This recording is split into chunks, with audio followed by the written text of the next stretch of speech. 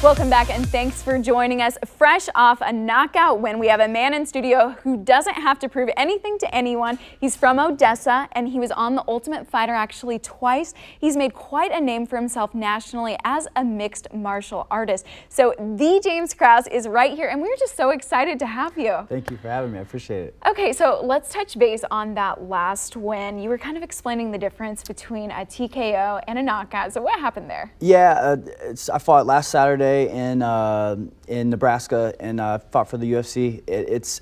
Between a knockout and a technical knockout, there's not a huge difference. I think the only difference is like the referee stops one of the fights and the other one, the guy's kind of just done.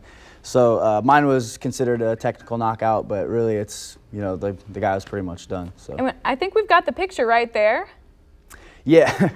Yeah, it's one of my better moves. I've ended a couple fights like that, so it's one of the things I look for whenever I fight. Try to keep that high danger factor and be able to end fights. We don't get paid by the minute, so I try to get in and out there as fast as I can. Which makes total sense. Yeah. I think everyone wants to know what draws you into MMA fighting. Well, initially I think it was the interest of it. I really like the strategic approach to the game. There's weight classes. I was really small in high school and I got picked on here and there. So like I always appreciated the fact that somebody smaller could be able to defend themselves against somebody bigger than them. I appreciated the weight classes. I appreciated the approach to it. And I showed up one day and I just kind of fell in love with the sport, and I haven't really left since. I pretty much train 5 to 7 days a week, every week, sometimes 2 to 3 times a day. And it's just something I'm really passionate about and I love doing. And it kind of sounds like you've also taken a lot of life lessons from that. Oh, yeah. And has it also helped to change your life? Yeah, absolutely. I mean, I come from a small town. We talked about Odessa, Missouri. There's 5,500 people. I actually think it's gone down since I moved away. But I mean, there's just not a lot of opportunity, you know, for a kid coming out of Odessa, Missouri. So I think you have to branch off and make your own way. So for me, fighting has been an avenue for me to open up to new things, to, you know, try business ventures and do different things and really have a chance to be successful. Okay, business ventures. You actually help train kids here in the metro. So how is that so important? Yeah, we have 2 locations, one in North Kansas City and one in Lee Summit. For me, the sport of mixed martial arts and just martial arts in general has absolutely changed my life. More so, you know, financially, mentally, it's shaped and molded the person I am.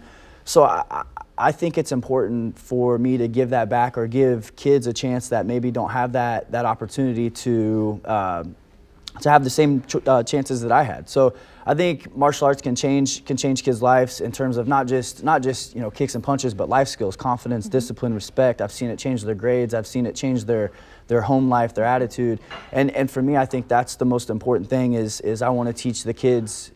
Also, I want to teach them punches and kicks, cool, because that's the cool part, right? That's why the parents sign them up, but the parents keep them there for the lessons that they'll learn off the mats. Absolutely, so many lessons learned there for kids. You yourself are a father, and you've got a wife. So what is their mind like when you're getting ready to go into the octagon? Yeah, I mean, my wife and I got together whenever I was already fighting. I've been fighting for 12 years. We've been together for 10, so she kind of knew what she was getting into, you know, whenever we got involved with this. So it's tough, you know what I mean? It's tough, especially whenever you lose. It's never fun watching a loved one get beat up, but I think it's just something that you kind of you just kind of come to accept, you know what I mean? It's my life, it's my job, it's what I love doing, and I don't know if she quite understands it, but she supports it, and that's all that matters. I think that you definitely, she's probably on nerves, but she's also seen you win lots of times, which is also something to celebrate. So thank you so much, James.